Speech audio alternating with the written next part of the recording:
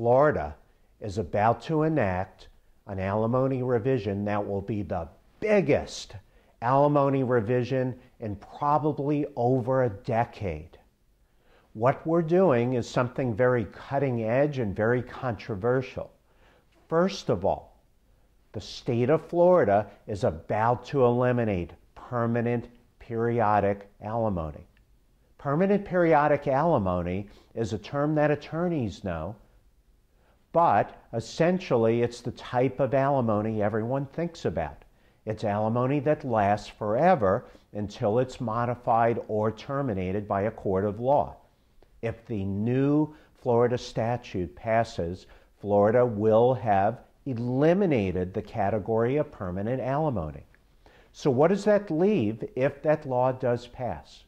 Well, it leaves several types of short-term alimony known as rehabilitative, durational, or bridge the gap. Essentially, each type of alimony is short-term and for a designated purpose.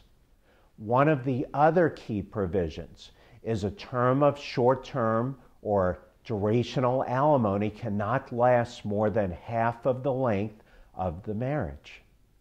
The state is also going to revise upward the amount of years the marriage must have lasted to qualify for alimony, and also puts in some preferences that push down the presumption that alimony should be given and what type of alimony.